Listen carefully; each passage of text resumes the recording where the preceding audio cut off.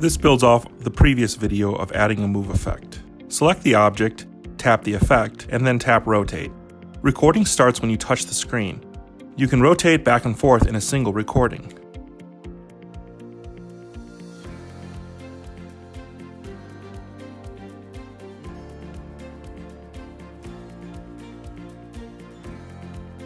Tapping the target icon allows you to set a different pivot point.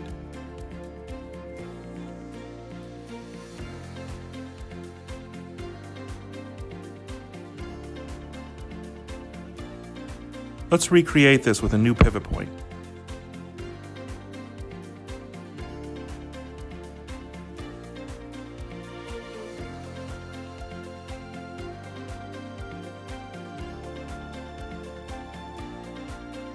As we have seen with the move effect, loop just repeats the motion. Finish upright sets the object vertical, and retrace will reverse each loop back to their beginning.